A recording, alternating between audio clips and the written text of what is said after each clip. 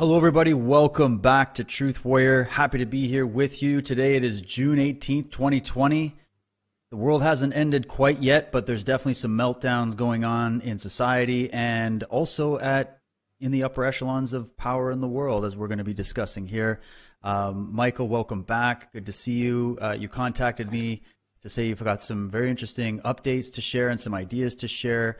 There seems to be some things that people are maybe not paying attention to that are going on behind this whole story that we're seeing unfold.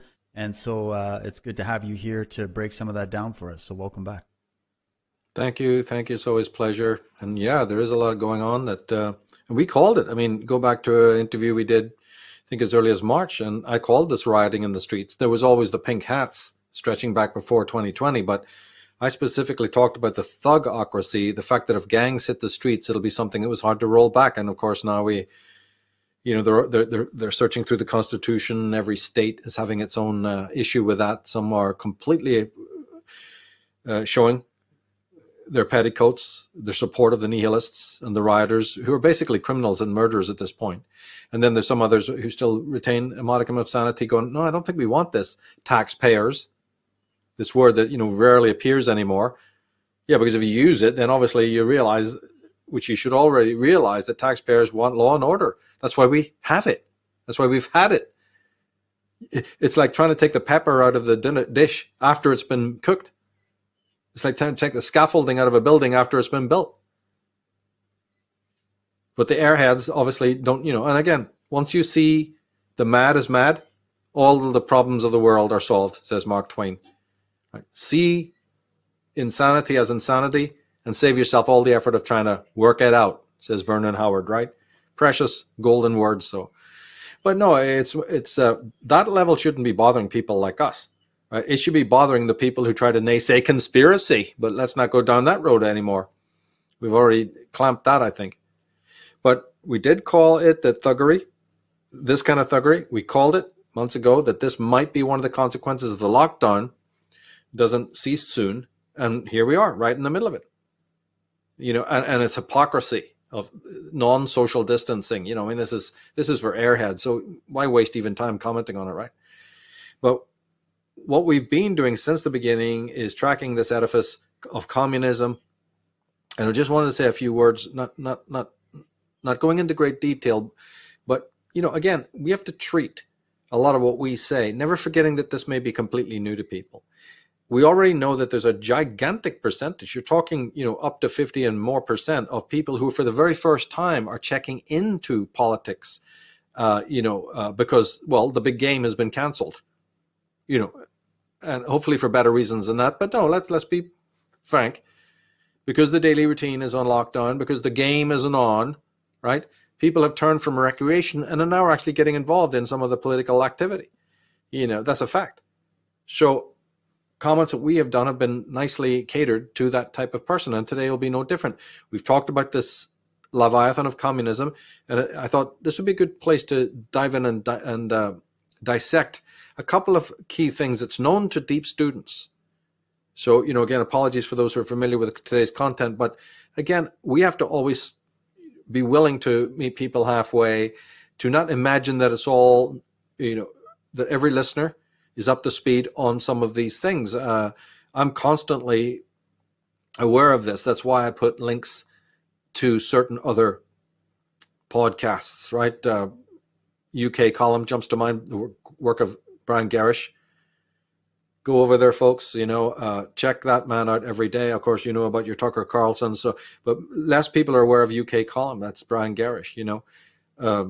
Excellent show. Comes out every other day. Very vital information. Because he has experts on that. I've gone that much deeper and can tell you about history. A lot of it's very historical, which I particularly like. So I have to plug that. But I put links like that, on Facebook and in other areas, because these are the kind of links that, as I said, there's a new demographic coming to town.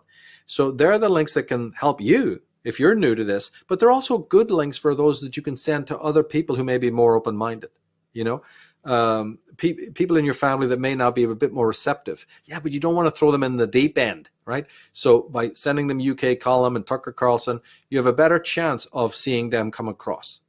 as well as the ones we've done on your channel as well. So always be sensitive to that,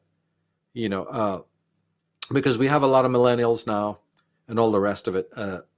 And I believe that, our content really opens a lot of portals.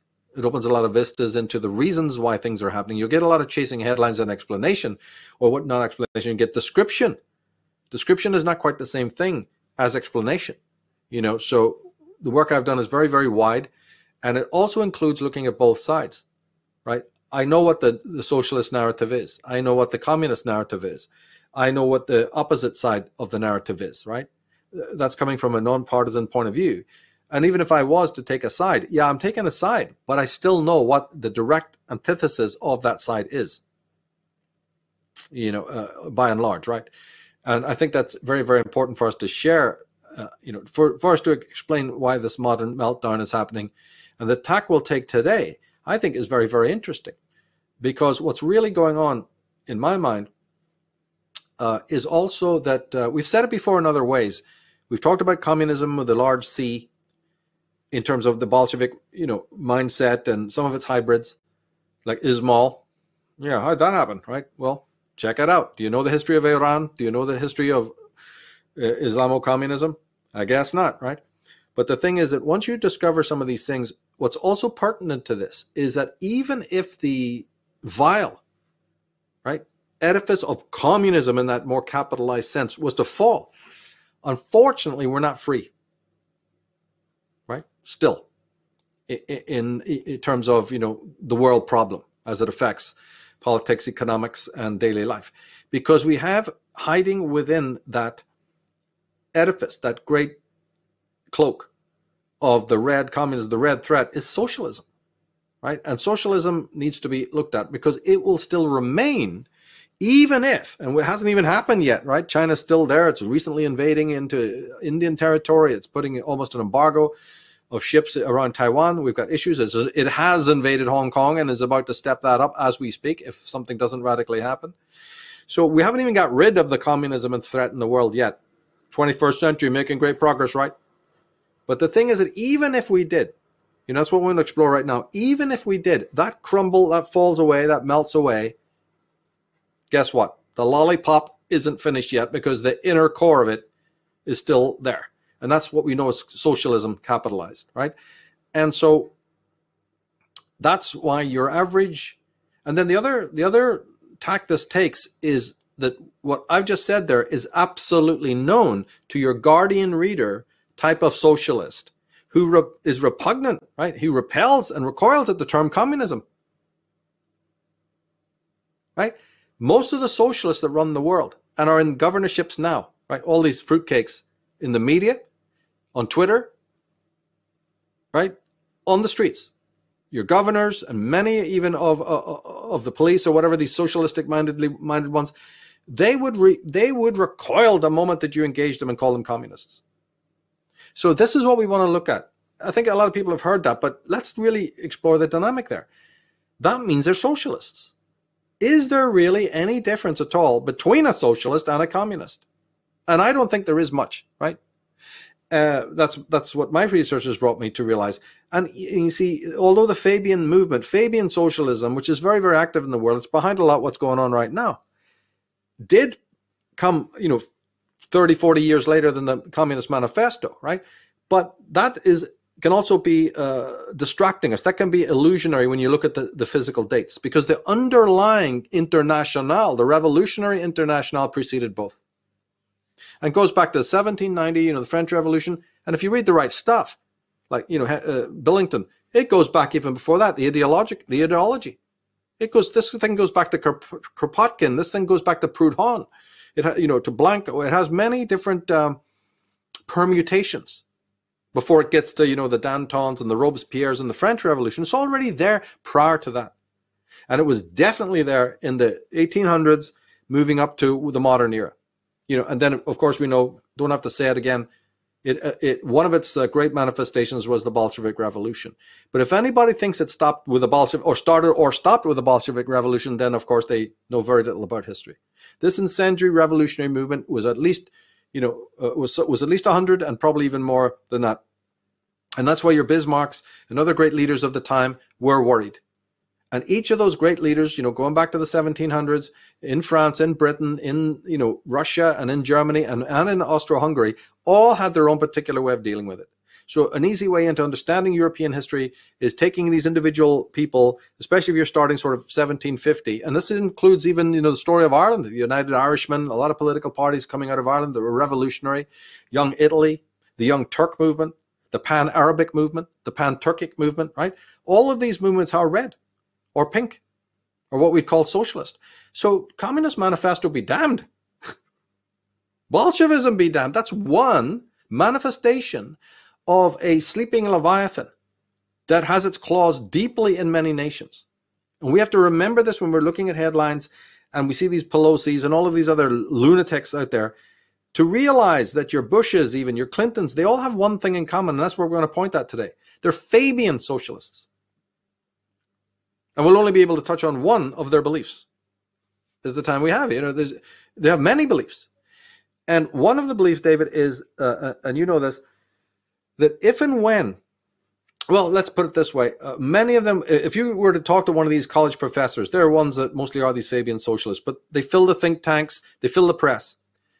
If you got them tipsy a bit at a party and started pushing them about their communistic beliefs, basically what they'll all concede, and I grew up amongst these people, so I've heard it time and time again, is that if you read Marx, the man said that the kind of communism we have, the Stalin one that butchered millions, but that's not the real thing I support. It's called moving the goalpost. Yes, you've guessed, folks. But nevertheless, they will say, oh, sure, the communism that we've had all throughout the world that butchered millions and put Solzhenitsyn in the gulag and butchered it in genocidal. And the stats are there, you see. So you got to understand, the black book of communism, they can't doubt.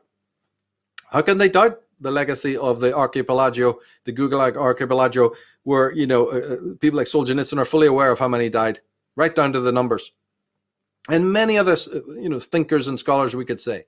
So pushed that you're a red, you're a fucking red, right? They don't want to hear that. So they have regrouped on the island of Fabian socialism, right? And this is the way that they appease their own consciences.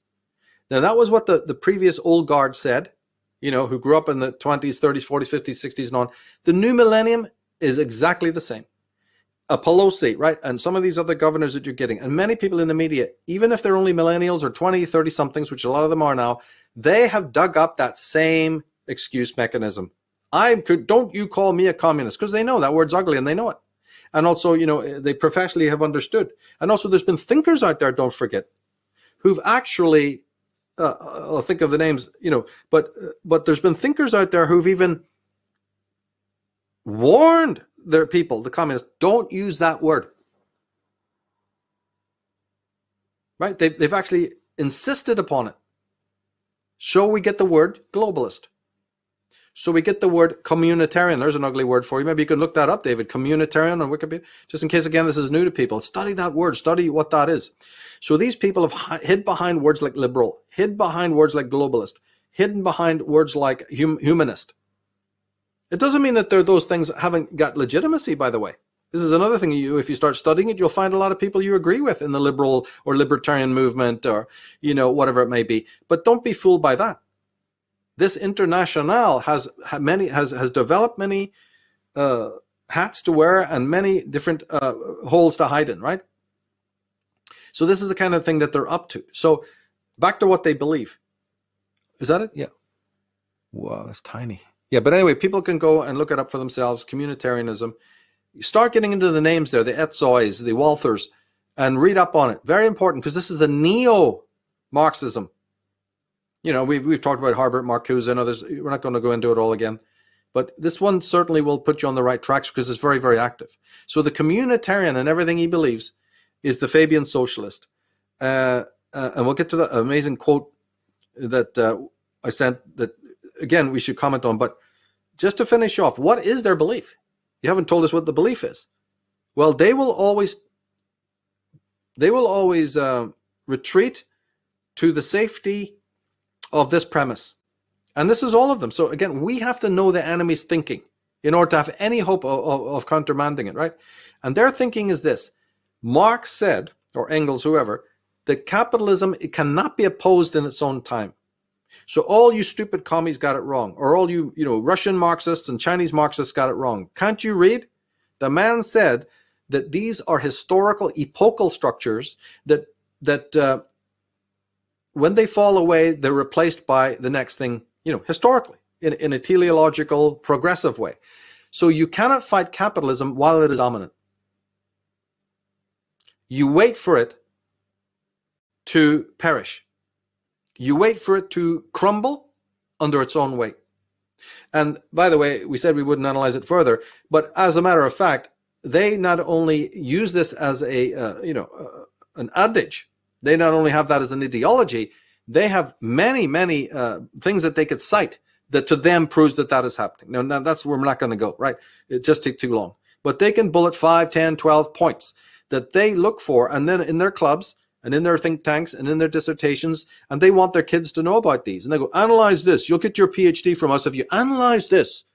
And a lot of it has to do with electronica, by the way. Capitalism moving into the digital kingdom is one of the things they cite as being that it's a sign of capitalism crumbling under its own weight. But what we want to focus on again is that they believe it will.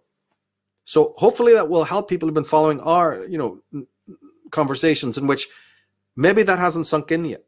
That the incendiary forces that run the streets looking down with capitalism, they're actually breaching even the true core Fabian Marxist ideology, which is no such thing was ever written by Marx, and no such thing was ever advocated by Marx. It's just important detail, make of it what you want, right? But it is sound, it's solid.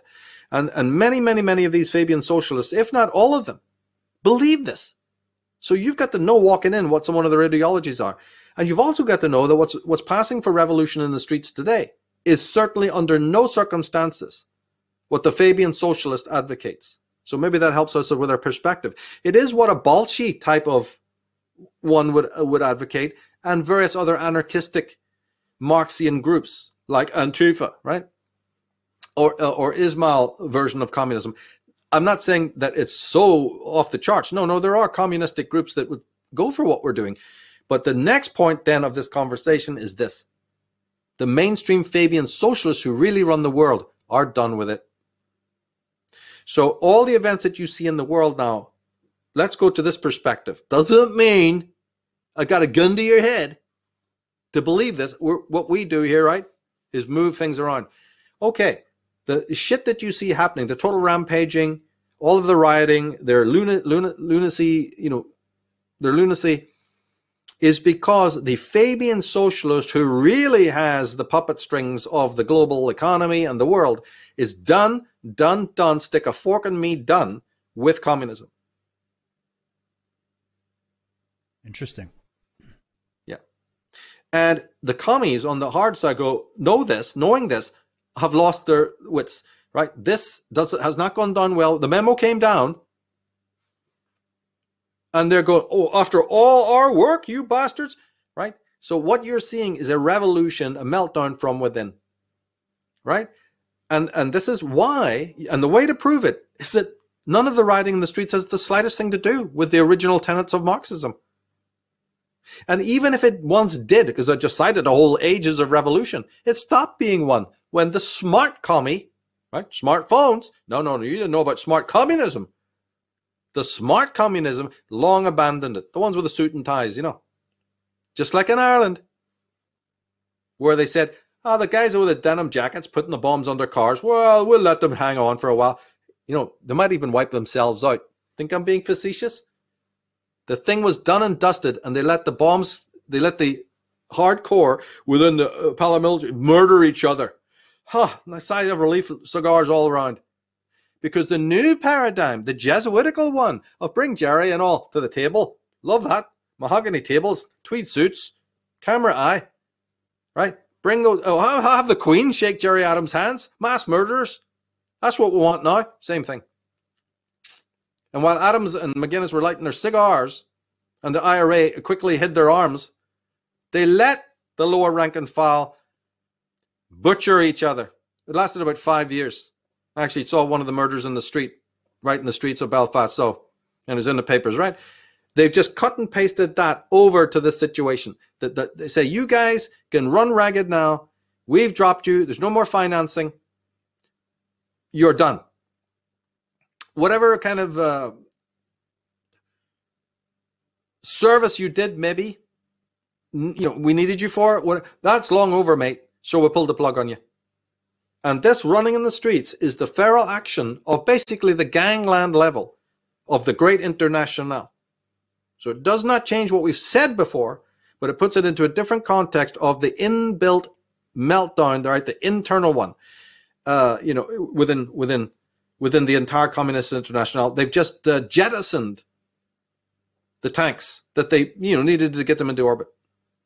Is this similar to what actually did have it happen in the Soviet Union and many other places? Like this happened under Pol Pot, the Khmer Rouge, where basically they recruited a lot of these people on the lower level with Marxism, with the communistic ideals.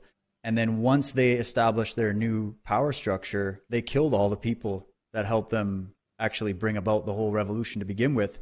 So it's like, oh, yeah, come work for us. Yeah, yeah. And they know how to call you, and because they know what appeals to you on the lower level.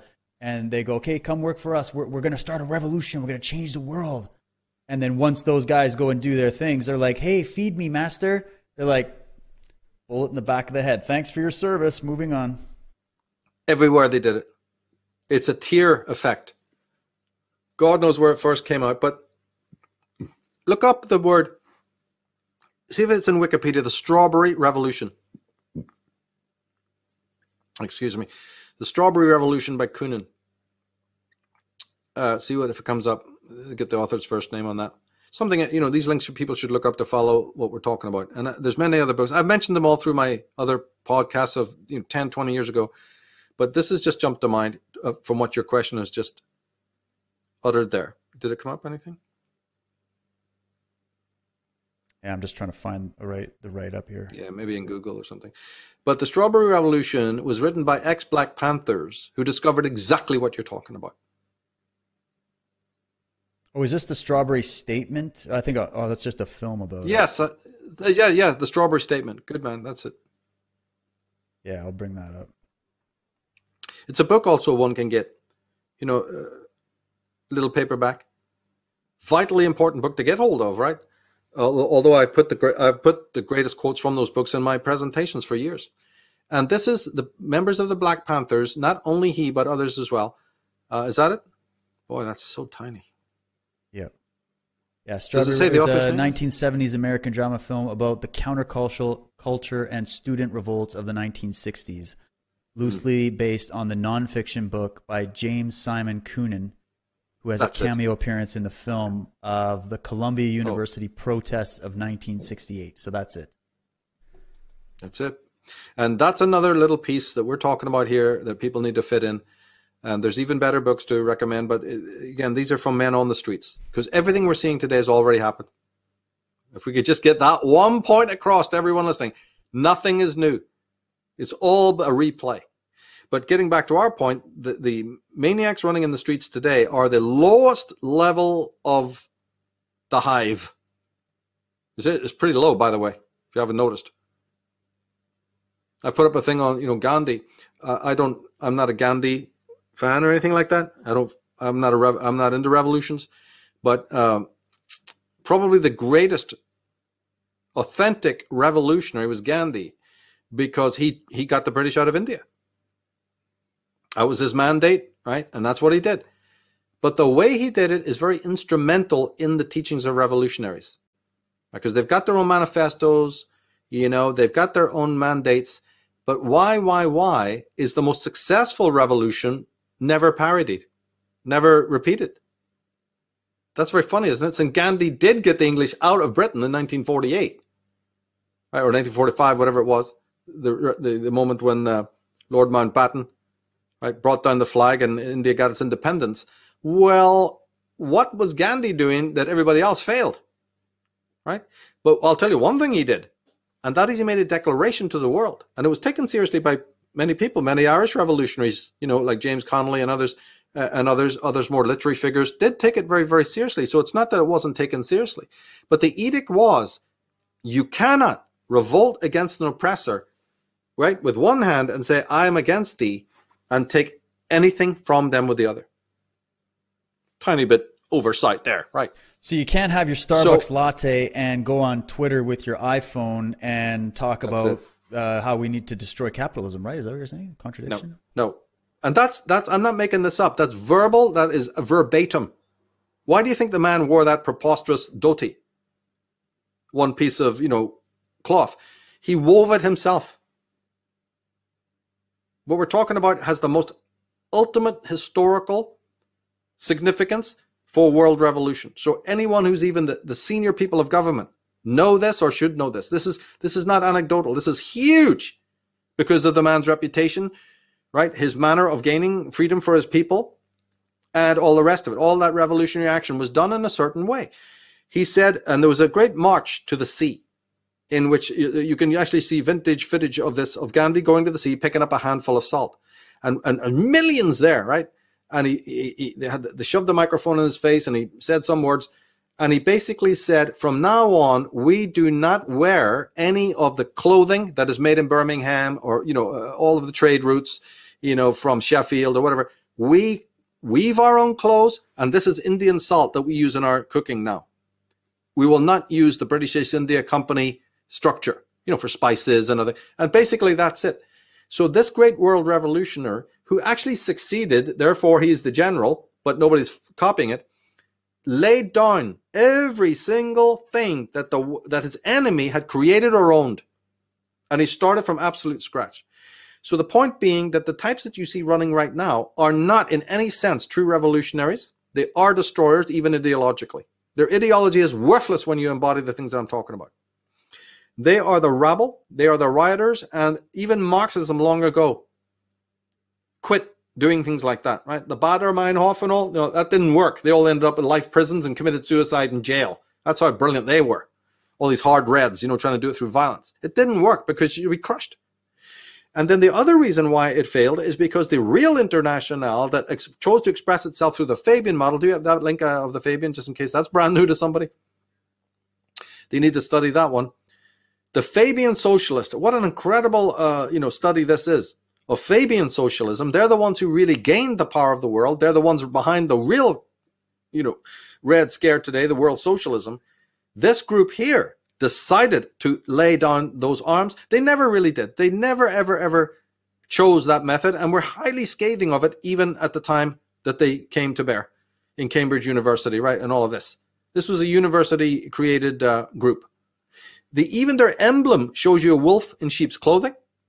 And other emblems also show you the slow, gradual process. The very name Fabian comes from the emperor, or it was the general Fabian, who, in fighting Hannibal, decided to do it through what's called a war of attrition. Extremely slow, patient actions. In other words, Marcuse's long march through the institutions, or whoever it was Gentile, right? Or whoever was the, can't remember right now who was the thinker who came up with that term, long march through the institutions, right?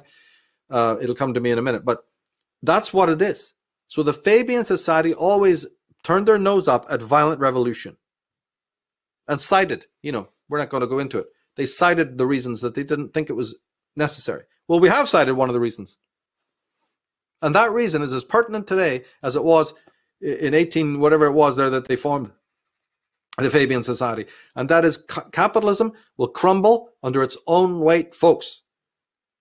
And they only promote school teachers, college professors, university deans, think tank heads, press editors, everyone, by and large, they're not communists. You do have some still around the hardcore. Well, you have China, right? Of course they're still around. But by and large, the people that have infiltrated America, that's the crux. Because isn't there a running question right now about where did all these guys come from? Every time I look in the media, there's some other ponce jumping up from within this service or that service or this Congress, right? How did all these communists get into power? Well, this is the way they did it, because they were socialists who got promoted because they believed this model that we're talking about. The model that is, you can't fight capitalism while it is going. It will always win. Because the real secret of dialectical materialism or any of the nonsense that Marx came up with is all based in a teleological unfolding in which the systems decay. It's vaguely Hegelian, because they were left Hegelians. Oh my God, don't blame Hegel for any of this, right? But it was left Hegelians of Germany who came up with this twist on it. That wait for the thing to crumble. Well, then to finish off, my last comments on this, obviously that end date must be in sight to the socialist Fabian. The Fabian socialist must be able to see. Now, you could, like I said, if you read them, if you know their thinking, you can actually be ahead of them. You can read what they're doing. You can look over their shoulders to look at the charts, because to fold up the old communism to the extent that they're doing means that they must have now within their sights, as clear as day, that goal. That capitalism is of itself destroying. Maybe the 2008 fiasco, and the bailouts. We could talk endlessly about things that have happened, in real time that might vindicate that the whole Bush administration. But, whatever, let's not get into that. The fact is that these people now have it on their radar. And so that goes, communism, we allowed you in the room. We've always felt that you're a bit of an elephant, but for old time's sake, we gave you a break. See now that blip, you're done. And they're ranting and raving and weeping and crying and banging the spoon is what you're getting in America now. So again, people digest this, think what it means for you, think what it means in terms of how long this chaos will last, or is it just histrionics, as Tsarion is saying? Maybe it'll go away and we'll all get back to some sort of normality. I don't know. I'll leave you all to think about that. But this is factual, what I'm talking about. This is the meltdown within. And that the Fabian socialist doesn't want to see those grimy hands serving him his soup anymore. You are fired. And the other side is running around, said, well, I'll pull up all your plants then. I'm going to smash your fucking windows. I served you. And now you're just paying us all off, right? I'm going to throw some shit on your windows, right? And that's it. That's the final purge. And even if these Boogaloo people are finally nailed in whatever way may happen in the following weeks, it doesn't really bother me, because the real story of the socialism still exists. And that's why it's deeply in the hearts of these people who are in very high positions of power. So obviously we have to wait for this, like we did in Ireland. We waited for the explosions to die down so we could get to the real culprit, the Jesuits. In this situation, you have to let the histrionics boil down, right, and fade away, and the cacophony can die down before we go, okay, can we get back to the table now with the real problem? So, let that be digested, I suppose. Oh, and Trump. I don't think Trump is co-opting any of this, right? But he may know about it. It's just the last thing I'll say, is that he may be also taking a back seat to say he knows a lot of this, and therefore he's not supporting the rise of socialism and the end of communism, but he knows that this is an inevitable tactic. He's seen through his informants that this is bound to happen. So the less you have to actually do directly with it, let it work itself out, and then we'll deal with it after the chaos, because you can't get in and micromanage chaos. So hold back a bit, So by no means do I think he's part of this. By no means do I think he's sitting there with all those Fabian socialists going, this is just wonderful, I'll wait till it's all over, because I'm advocating for the new socialism to come in. I don't think that. I really don't. Right? And we'll know for sure in his posture towards Hong Kong and China and all of that. But already what he's been doing, I don't think he's any Fabian socialist. I think he's trying to save the old paleo conservatism, what I think. But, okay, that's only 60-70% proven. But it's good enough to go on. No, the real problem is the ones who want to overthrow Trump and bring in the very Fabian socialism, the most deadly smart communism. Think of that. Since the 1990s and the fall of the Berlin Wall, that threat has been waning. And then we do have hybrids of it, but the real modern threat is Fabian socialism. So just wanted to do a little talk with you on that, to just emphasize that in case that's a piece that's been missing from a lot of people who've been listening. Oh, it's brilliant. It's crucial. And the only thing I would add to it is one of the ways I look at this is I've been trying to follow what is being proposed by the people that have the reins, like if you go to a website right now, it's called the World Economic Forum, and you go and look at their whole dissertation on something that they are terming the Great Reset. And it's always fun to get in and see who finances this and who's behind it. George Soros and many others, Bill Gates and all these other people we've talked about before. But when you actually hear what they're proposing, they've come up with a new term, Michael. Klaus, whatever his name at the World Economic Forum, is now calling this stakeholder capitalism.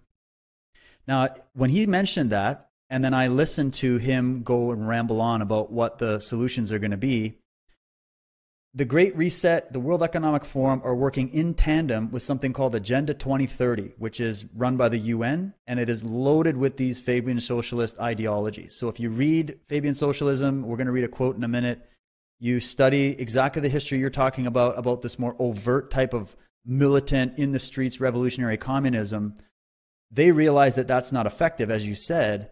But I don't personally believe they're waiting for capitalism to fall on its own weight, because capitalism wouldn't fall on its own weight. They are actually trying to cause that to fall on its own weight by using the term capitalism as a guise, wolf in sheep's clothing. People think capitalism's just free enterprise, guys. Relax, right? But the way they do it is it's crony capitalism. And when you hear what they're saying, they're talking about literally pulling all the resource control, micromanaging every square inch of this planet and every cell in your body, monitoring it and having it centralized in a totalitarian type situation that they're going to run with what they're calling stakeholder capitalism. When you go and read Carroll Quigley and you see what he said, what he was told by these committees of 300 or whatever, that the model was going to be, they were looking at creating a hybrid between communism and what he called super capitalism, which we know in conservative circles as just crony bullshit capitalism that's nothing but rigged monopoly games.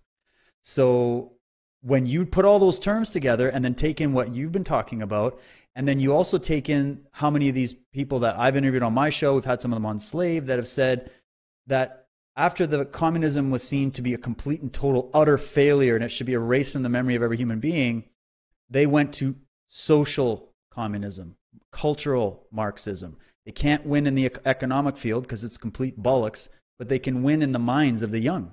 And that's how they do it. So it's been a slow process of them actually changing it's just changing strategies. If this is big global grand chessboard, like Zbigniew Brzezinski said, they're playing chess and they're going, okay, people have really started to awaken to the fact that this particular ideology wipes out millions and just causes nothing but poverty and equality and misery. So we have to try to sell them on a new brand of totalitarianism. And that's the Fabian technique of, well, we're still about brotherhood of man. We know that that economic system won't work. So we're going to build that into this new capitalism structure we're going to call stakeholder capitalism or super capitalism, which isn't capitalism. It shouldn't even be associated with it. And we're going to concentrate the power of the many into the hands of the few. So it's like it's the same game. They just put new names on it. They update it just like our phones get updated. And then they're going to do it with robots and AI and quantum dots and all that other shit too. So I would recommend so this World Economic Forum is featuring the UN chief, Antonio Gutierrez, who was formerly, and I think he's still involved with, something called the Socialist International. And when you look at that organization and you see how it feeds into the UN and that whole agenda, and then you bring in what you're talking about, we're just seeing a smarter, more deadly, more subtle, all this Huxley style socialism. That is what they want to bring in. That's just the way I see it. I'm so glad you brought this up because it's very true. What I was explaining there was the ideology, right? That has motivated socialists from the 1800s onwards. You're honing in much more to the canvas. How much do you want to bet that when and if this communistic system was in place, 70% of it would be hybridized capitalism of exactly the kind we've always known? They know that too. Some of the top people within the steering committee of what we're talking about, maybe George Soros and above, and many others, especially the ones involved more in the economics. They consider themselves radical leftists, and they're on the economics side. They know this actually, and they play with words all the time. This super capitalism, communism that you're talking about, and stakeholder capitalism. They also try the word play with the words patriot and nationalist. Right? They're doing this. And what has shown me is exactly what you've said, that even if they got in place their version that was meant to replace capitalism in the timeline, no. On scrutiny, we'd find that about 60%, if not more, is just tweaked, hybridized capitalism of the old kind, slightly spring cleaned in their so-called ultra-communism. Because you're right, the whole thing is bankrupt economically. Always has been, right? Mises Institute or anyone else will tell you this, right? And every time it's been attempted to be implemented, especially in China, for goodness sake, the highest intellects who are free journalists in China, Chinese people, by the way, will completely confirm that every edict of the Chinese government for the last 50 years has failed, socially and economically. And they even have quotes from inside government, inside the Chinese government that conceded this, okay?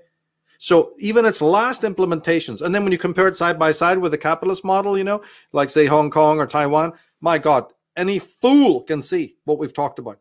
And the ideology is bankrupt as well. When I sketched it out there, I didn't think it was going to ever succeed. Of course it'll change. It'll have to, right? There's no metal in it. So quietly, when you're not looking, they're going to, insert some lead, hopefully the backbone into the puppet, into the homunculus. We'll give it, they'll try to do a makeover to make it look vaguely human. None of it's going to work.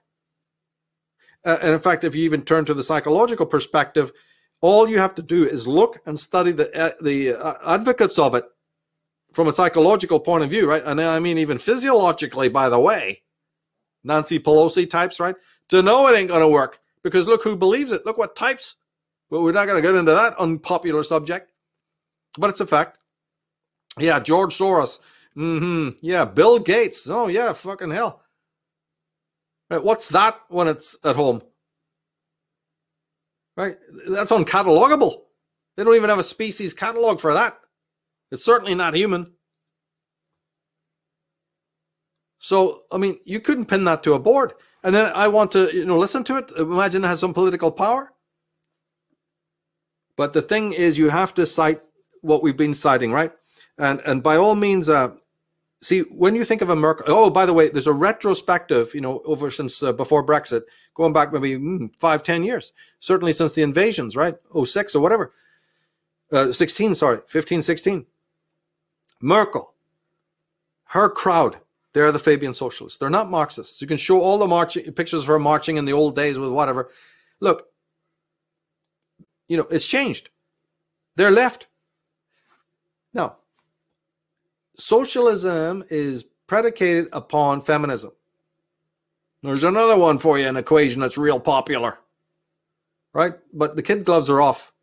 So the thing is that socialism in all of its manifestations, even the Bolshevik type, that appeared to be really belligerent and incendiary, all of it, right from its first manifestations onwards, it was psychotic people. Remember Kerry Bolton's Psychotic Left? We should definitely cite that book, along with the UK column. All of the people, Rousseau, they're all crazy, folks. And they all have mother complexes and all the rest of it that we've gone into time and time again. But in short, socialism is the equivalent typologically of feminism, right? And also feminization, right? We'll be doing more and more and more on this down the line. But the thing is then, what this means is that in the feminist model, and even if you meet it at the dawn of the Grecian society, you can go back almost, to the founding of Greece and Rome, to Phrygia. You can go back as far as you want, and what I'm going to say now holds. So there's history behind this, and that is the feminized urbanite, the feminized policy or politic or polity, is always borderless, is always colorless, right? Is always non-hierarchical and all-encompassing. That's part of its psychosis. All children come from my womb. So I don't care if you're brown, black, orange, pink, or whatever. So the communitarianism and the communism and the socialism is based on a feminized idea of the world. And if people find that hard to understand, we'll use the contrary terminology, anti-masculine. Not anti-male, don't go down there. That'll not lead you truly. Anti-masculine as a typology. Anti-heroic, right? Anti-progressive, even though they've co-opted that word. Just like they're co-opting patriotism, but trying to tell you they're not nationalists. I'll leave you to work that one out, right? But they're stealing a lot of words from us. But getting back to the thread, right? All children on this planet come from my great teeming womb, says this archetypal goddess. If you're in veneration of that force, sorry about the psychology, folks, but that's my expertise, right? Have to go there. And that's why Merkel can say, But I don't notice that they're from Syria, or they're Muslim, or they're criminals, or they're black, or they're white, or anything like that. Down with all of that. These are good, healthy workers. We need them in our society, folks. So along with the idea that capitalism will fall, if you're really scrutinizing, you'll know they mean more than just capitalism falling on its own petard. They mean Western civilization falling on its own petard. Don't miss that footnote. And so in their feminized minds, there are no countries, David. There's no China, there's no Syria, there's no Saudi Arabia, there's no Israel, there's no Palestine, there's no Spain and Portugal and all. That's old thinking. That's that old male and pale. Ew, ew, ew. And do you think anybody today coming out of any college in the whole of America doesn't agree with that? There's nothing but, because they've been taught nothing but by the teachers at the front of their class who haven't taught them communism. That's only partly true. They've taught them a Fabian socialism coming out of some very interesting names, which we won't pause here to talk about, these anthropologists and sociologists. They've taught that. And embedded in that is this egalitarian, ecumenical, globalistic model. The Swedes bought down on it years and years ago, centuries ago, and many other cultures have as well. But the whole of Scandinavia has been poisoned by this long, long, long time. And I've even thought it out. They don't even know the opposition. They're not equal. True equality has never been in Sweden and countries like that. And it's not even in their thinking to go and find out what the opposite is of the edicts that they hold. That's a country that is completely lost from a cultural point of view. And if we're not careful, we'll be in the same hole. So this feminization equals the invasion. Yeah, it equals the invasion you saw in 15 and 16. All of that being allowed into the West is all, and then saying they're needed for jobs, whatever the rhetoric then follows suit on the individual level. Is first couldn't even, why did they do it? Why do they allow it? Right? All these European countries, people ask. Because they're Fabian socialists and their psychology is feminized. So just add that, a key psychological aspect. And that is the feminized mind sees all people colorlessly, and it's fake. It's totally, because the people you're bringing in don't have that same mentality. They're not Fabian socialists. That's where the whole thing's going to go wrong. We just said a few minutes ago it's bankrupt. Here's the perfect proof. Because everyone that you think that you're bringing in based on your own edict and your own ideology, don't share that ideology. Welcome to the club of the self-imploding circus act. There's never been a Punch and Judy show like this one. It's incredible. It's incredible. Should we go Soros, to this quote? Trudeau, Merkel, all of them have this. They're all feminized. But yes, please go to the quote. So here we go. This was the one that you sent me. This is just on the Fabian Society. I believe this is their mandate. Is that correct? So this is their motto. It's their motto. So their motto is, and let's see if there's any similarities here. The Fabian model is to promote greater equality of power, wealth and opportunity, the value of collective action and public service, an accountable, tolerant, and active democracy, citizenship, liberty, and human rights, sustainable development, and multilateral international cooperation. Got to decode that one. That's Satan. That's Satan's own. That's a tattoo right off Satan's butt. Yeah. So the thing is, first of all, there's no even word of patriotism or nationalism in there. The very things that hold civilizations together and that make a Mitwelt. So remember, I've always said, if you ever want to gain enlightenment, there's a simple way. The quick Tsarion A to Z guide. Pay attention to what people don't say as much as what they do. You just find yourself in a different place in your life. Go back to that. Can we see it? Collectivism is the number one. I mean, you don't even have to read the whole thing. Just look at the first line. They're number one.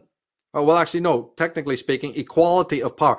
But they're disseminating it. Do you see how the term, this is a legal motto. They're not asking for it to be developed. They're going to promote it because they know already what it is. It's very cunning, but it's like, we know what equality is and we're going to shove it down your face, right? That is what that word means, to promote.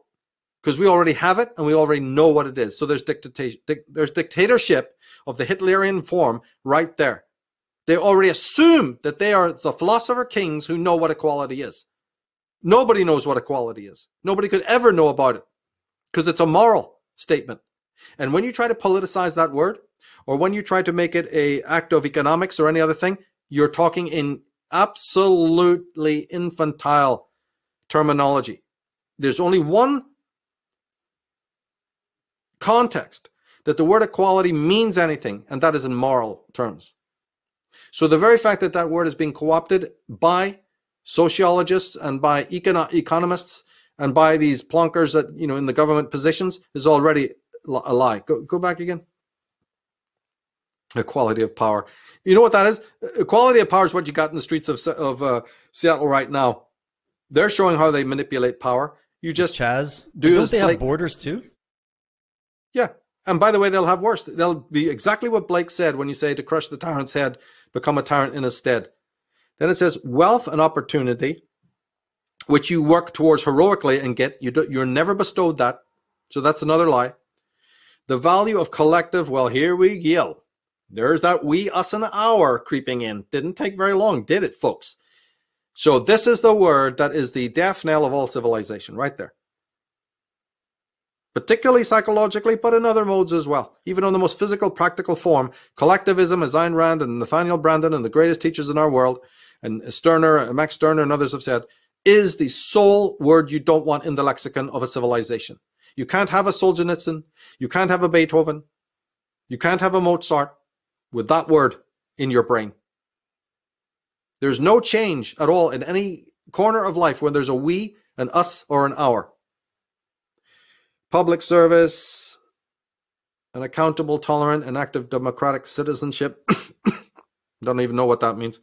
Liberty. Oh, liberty is interesting too, because liberty is what you're given on a ship, and it's purely temporary. Under no circumstances should the word liberty be mistaken for freedom. I'll come back for a minute, just to expand upon that if somebody's not knowing. Under maritime law, liberty is what's given to the sailors when they go abroad to whore and spend their money and drink that rum, like Popeye the Sailor Man. They're given temporary liberty, but we expect you back here, buddy, to get back to the oars, you know, like the old galley. And the other thing is as well, is that the opposite of liberty is freedom, right? They're not connected, they're actually opposites. Because the kind of freedom, we're going to talk about this on Sunday with Chance, but the kind of freedom that would be patriotic people would say, I don't like this liberty concept. I know it's only value in a maritime situation. I don't like the legalese behind that. But, you know, I'm free. Well, you know, that's not a salvation like many patriots, well-meaning patriots believe. We'll talk about that on Sunday. Go back to the quote, please, one more time. Just to throw that in. But yeah, you have liberty. You have a chain around your neck and a long arm, and they'll give you a long rope to go on whore and party and then get right back to work, right? Human rights. What a laugh that is. You'll have human rights when you honor the rights of nature and animals. How about that one for size? Sustainable development. That means living in a Russian-style gulag. And here we go. Oh, I love this one. Multilateral, meaning collectivized international cooperation. Well, there's communism. So, like I said, the socialism is communism. There's the last line proving it. The communitarianism and Fabian socialism is a form of communism, but it's the original type that was invented by the real International, you know, in the 1700s, before you even get to a French Revolution iteration or these groups that I talked about, you know, Young Italy, Young Ireland. Before you get to your pan-Turkic movement and pan-Arab movement, look that up, and all the rest of it. So in the Merkel's mind, in the Trudeau mind, they're waiting for capitalism to fall. You said it won't fall. They're right, but they can convince. These are people who are psychotic. So it becomes self-fulfilling prophecy. You get in life what you think is there. Right? When you're blind and dumb, you know, somebody will tell you that hanging spaghetti is an octopus, and you'll believe it, right? So these people see in a mirage form the end of capitalism. You're quite right, and they will envision this world of borderless. And how dare Trump, the racist, build a wall, right? So they will have this derangement because they have a vision of the end of capitalism and this, you know, new neo-communism model coming in, which they'll definitely give a lot of different names to, right? But they believe that it's coming in. They have the dream. AOC, Corbyn, Sanders, Merkel, Trudeau, right? All of these, Obama and Soros. They've got that on the mind. And of course, in each of their minds, they may take what we said about the fall of capitalism, and they have their own. It's not like they're all reading from the same page, but they're reading from the same book. But each of them have a different, way to do it. Obviously, Sanders bowed out before this chaos because actually, he doesn't believe in this, what's happening. Or he may have pulled out for other reasons. But I'm not fussed about their inner, different angles, while they're playing bridge. It's the fact that they're all playing the same game. And they've also been, as children, been taught what we're talking about. This goes back a long way, as we've said. So all of them were tutored in the universities in America that had already been taken over by the Fabian socialist network, which is why when you had these McCarthy purges of communism, they were untouched. Communisms were taken down, congressional hearings were had, and a few top communists, lost their positions and were exposed, and even by the FBI and all. But none of these Fabian socialists were touched. And even the people who address that they existed are very few. They're my mentors, right? So all that really you can say is that the Fabian vision isn't quite the same as communism. Communism wanted to attack and destroy capitalism as it stood. The Fabian socialists said, you can't even read. That is absolutely not what you do. Right? You just go about your business every day. You write those books. You climb up the ladder of the institutions.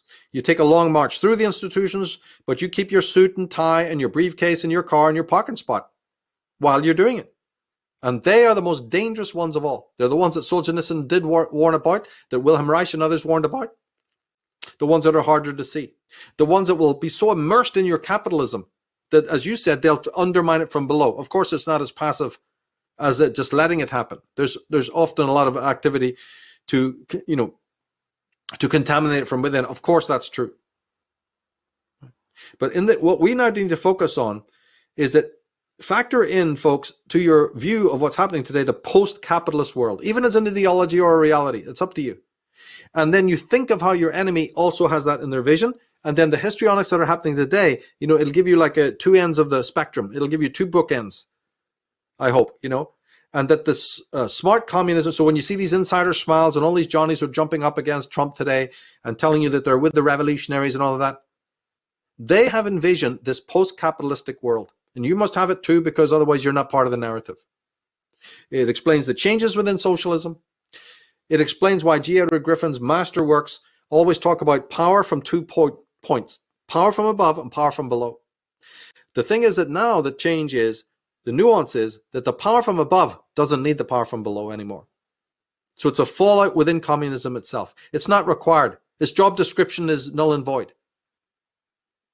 And then add to that, go back in your mind to the great invasions of Europe allowed by Merkel and others.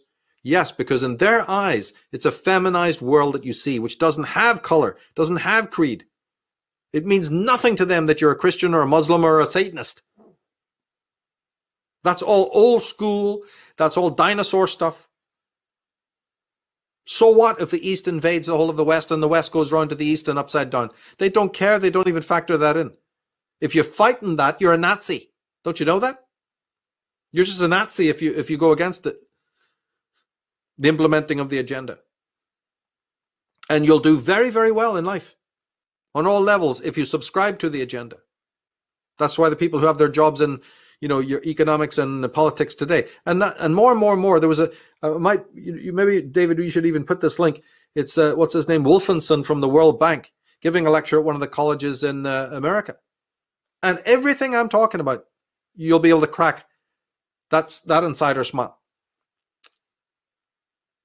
And the way he's talking to those kids, he's saying exactly what I'm saying.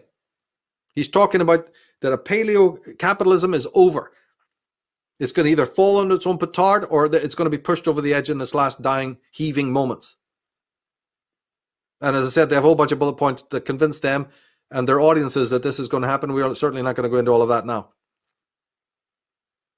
What we have to ask is any of that program, in our private life separately, we ask whether that program that they have, once you know that they have it, is sensible. Is it just more batshit from their minds? Is it just more psychosis? Is it just the product of some champagne socialists again and hipsters that are the ones getting the degrees from these modern collegiates, right? Even if they do get their way, can they be countered? right? Now that we know who we're really targeting, right? Old communism gone, Fabian socialism in, right? How do we then arm up to combat that? Will they get their new world order or will they not? If the US is literally infested, and I mean completely and utterly from the state to the federal level with these people, what do we do then? Can it be saved? And what do we do if the answer is no? So we've got a whole list of questions we needn't bother with looking at in detail now. But we do have the general picture then of two paradigms, right? The old paradigm, as you've loved and your fathers knew, it's not perfect. It had lots of things to fix. But as we've already spoken in other programs, it's still so young. The age of reason was young and the age of Western civilization was young. We didn't get a chance to do anything before these incendiary fires took place. The very emergence of world revolution came about exactly at the time of the founding of America. So don't tell me that America had 5 freaking minutes to enjoy, right, what it was creating without already being weakened, right, by the donkeys kicking the lion to death, right? So we should apologize for nothing, absolutely nothing. We didn't even have enough time to get off the ground to show us what real capitalism can be, of the Mises type, of the Randian type. So we don't have to apologize to any of these people for any alleged, faux pas of capitalism. In fact, just look at China and tell us which of the two. You want us to apologize? Their social experiment took down hundreds of millions of people. Demonstrably. And you're asking us for apologies? Absolutely out of order. Or even when it comes to this whole debate now with the inflammation of the race wars and all that, which is interesting because we have these George Soroses and these other foundations of these guys actually financing Antifa, Black Lives Matter, and all of these different groups that are out there rioting. So there's something about that revolutionary action is still of value to them, even if it's just to cause the chaos and the distractions so that the media can keep everybody asleep while they rearrange all the furniture. It's got to be something like that. But there was a really good bit from Thomas Sowell where he was saying, why are they asking the West to apologize for slavery? The West ended slavery, number one, and lost a lot of people, time, money, and energy to do it. And why don't we talk about the Islamic slave trade? I mean, you want to talk about slaves coming over from Africa who were gathered up by other fellow African Americans to bring them over to the slave ships and sell their own people to these people. And it was looked at as winning the lottery to get a slave get over to America, even though it's this horrible. Nobody wants slavery, but just if you want to get into the weeds of it, that was only 5% of the amount of slaves that went over to the Islamic slave trade. So why aren't they on their knees begging for forgiveness? No, we're inviting them in and going, oh, please shut up Sharia law courts all over the place and let's put them in parliament, for crying out loud. Well, the study of anybody in a negative context doesn't exist. In this liberal paradigm that I said is feminized, you don't talk about Arabia. You don't talk about the Turkish Ottoman Empire. You don't talk about the Safavids or any of these other East of Prague groups. You focus your critique entirely on the West. These Derridas and these Marcuses and Foucaults, that's what they've done. They never critique themselves. Calling themselves critical Marxist or whatever, critical theory, is beyond a joke, since they never criticize their own. And that should tell us who they are, what they're about. They're not deconstructionists at all. They're destroyers, period. And we must treat them as such. But remember, it's almost like it's not the first time in history that you need to have the enemy at the gates in the truest sense before, you wake up. We are the most generous people. We're the least racist people. We're the most under the attack. Everybody cares about only themselves. Even when they get here, they don't change their spots. There's no such thing as integration. Just because some of them are quiet doesn't mean that behind the scenes they don't support the terrorists in our midst. And they damn well do. That's the whole point. That can be proven as well.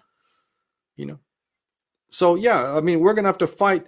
Everything that is worthwhile in life has to be fought for, right? But you fight better when you know the tactics of your enemy. And also better still, their psychology. All the generals used to have the picture of the other general, the enemy general, on their desks or on their wall. Why? Right? Because it's that kind of game. A lot of psychology, a lot of history is required, because of history, it tells you what mistakes not to make again, doesn't it? In battle or war or even on the strategic level. So the hopeful thing is that we are stronger because we're not bat crazy like they are. We don't have as many psychotic people, right? I've said from day one that I don't want anybody who follows me to be thinking that you're going to get sound bites.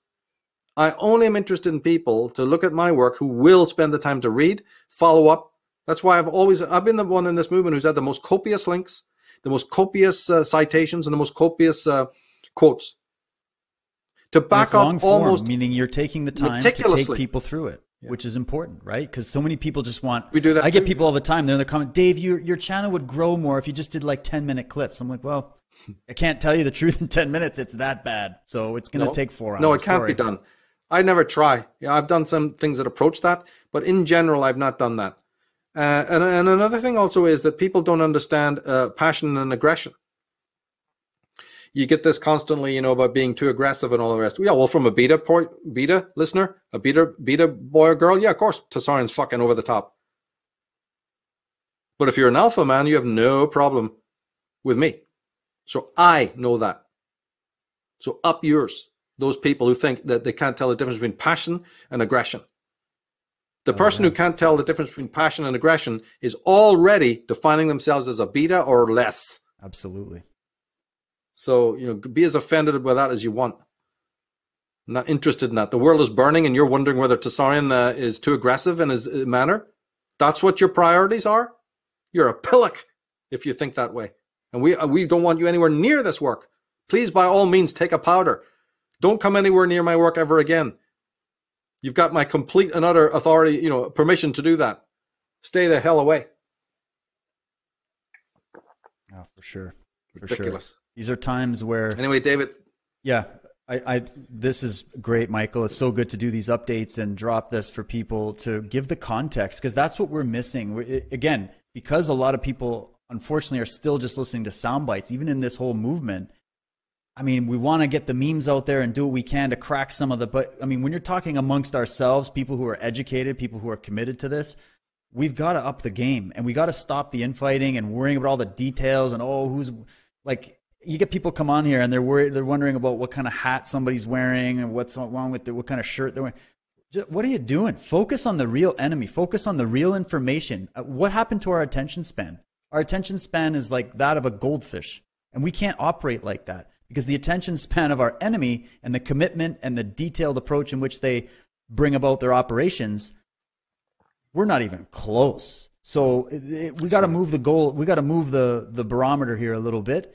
And it's very important that we talk about the actual facts and stop this, pussyfooting around about it. The truth doesn't care about how we feel about any of it. It's not about nature doesn't. The truth is what the truth is. And we have to explore the truth. We got to be brave enough to make mistakes. That was a great statement you made in your presentation on Architects of Control. We're like, this is a new movement.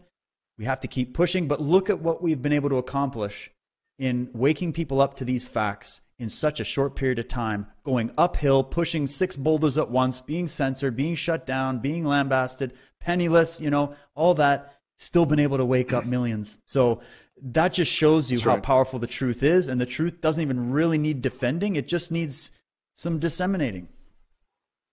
Yeah. And watch for the envy of these Professor Blacks and others who, knowing exactly what you said, how we have achieved so much in such a concentrated form of time with modern technology, they're deeply envious of that because they haven't achieved that. They have not achieved it. They're not a fringe group. They're not an underground society. They're not individual maverick thinkers. None of those things apply to those people.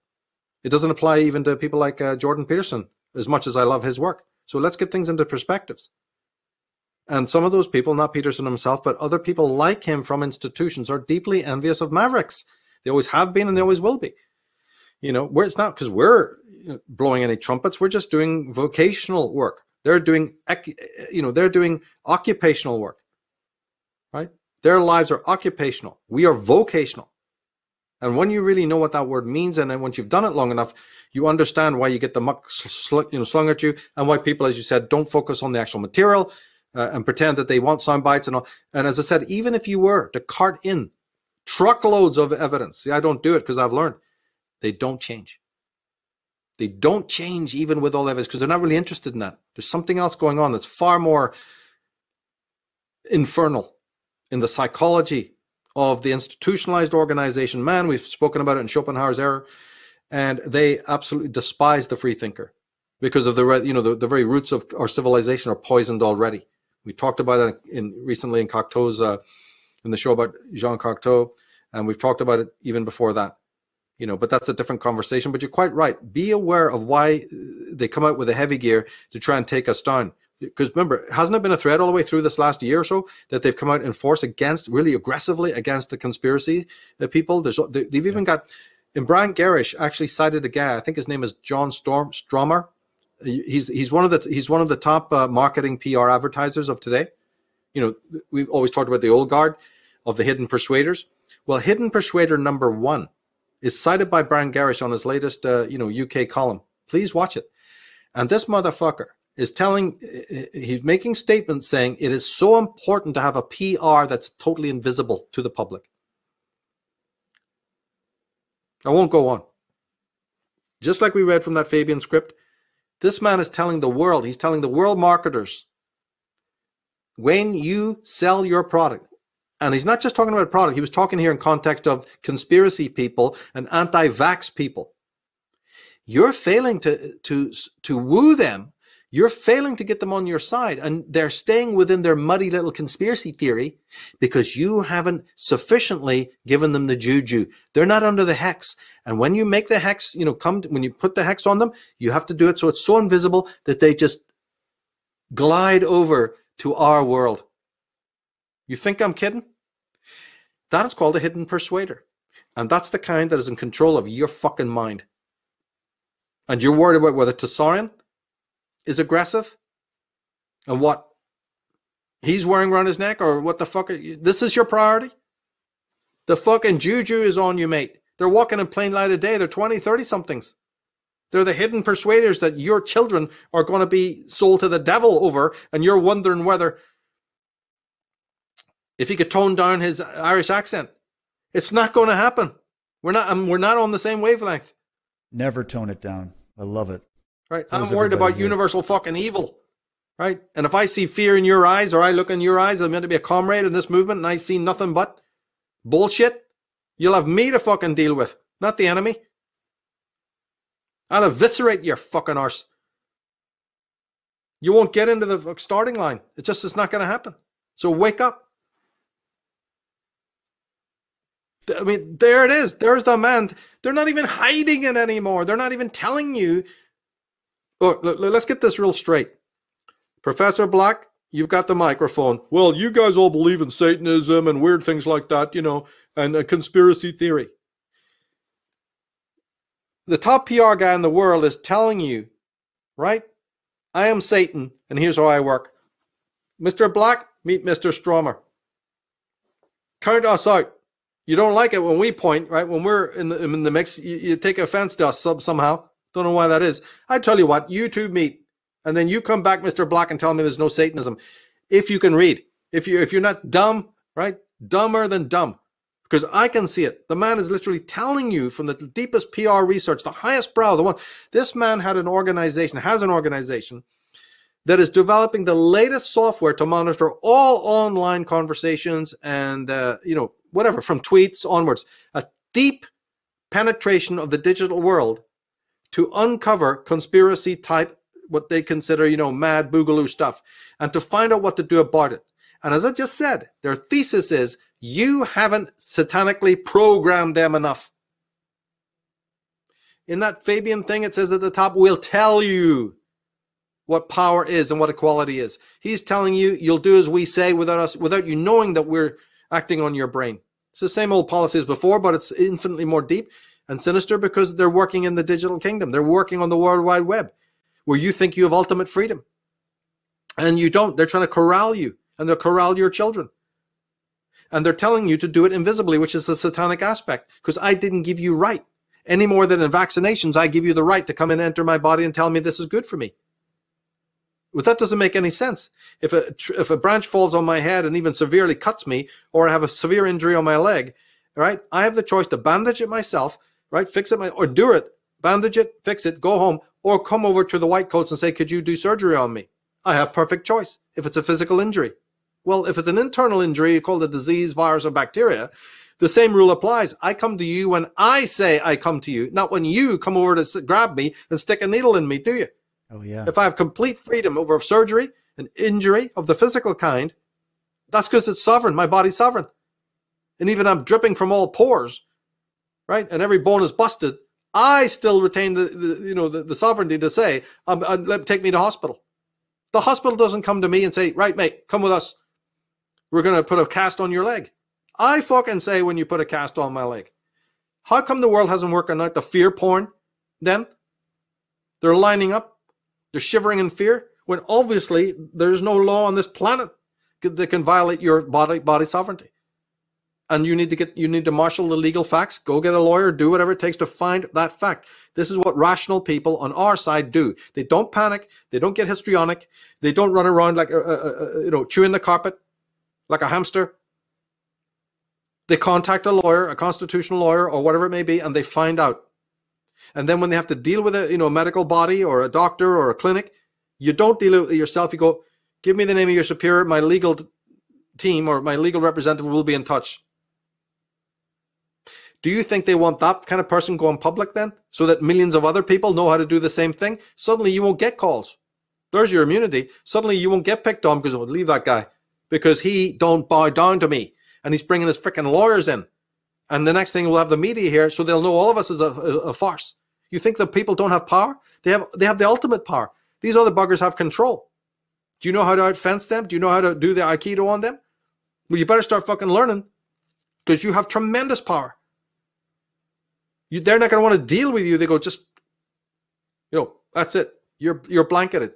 They won't even come to your door anymore because they know you're a trouble fucking maker.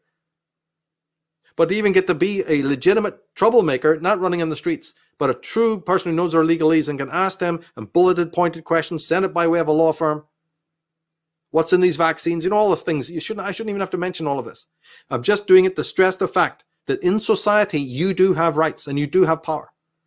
Exercise it with extreme articulation, and you'll see it serve you. And then you can go on. Now you're qualified to go on and, work like Brian Gerrish does and others and David Noakes to help others in your community, right? But wild, harebrained political action, and all of this, I've always said from day one, people who followed me for years know this, forget politics, go legal. Forget politics, go legal. If you have to fight within this pigsty, choose legal over politics. Has anybody listened? So again, I can only reiterate what we've said in the past because I haven't changed on any of these points. And anyone focused on your personality, David, or my personality, they are gate crash this party, baby, and you can get the hell out real quick or I'll put you through the fucking window. You do not belong. Right? So there is satanic stuff going on. They're not even hiding it anymore. Merkel didn't hide what she was doing when she brought in the hordes. She actually told us, I don't care about whether they're Syrian or Palestinian or whoever. Why didn't we learn from that? What does that mean? Right? And these PR people are saying, would you like to see the patents we've got for fucking with your mind? Would you like to see that? Come over anytime you want. We'll have tea and coffee too. Anytime you want, just come over and we'll show you how we're fucking with your minds. Right here, there's a lot of patents. You think they're hiding anything from us? Do you really know what mind control really is? It's when you get into lockstep with your master because you ain't worked it out in here. Because you're a fucking constitutional moral inferior. And you'll be led by the nose by even a far lesser tyrant than that. We're talking about the top level stuff. Fuck's sake, you'd fall at the first hurdle of any witch doctor, as they are. Bill Gates gets up, man with no legal power whatsoever, and everybody's screaming and running around the fucking carpet, chewing the carpet, climbing the walls. Is that the Constitution then? Is that it? Is that what you got? Is that what you call Constitution?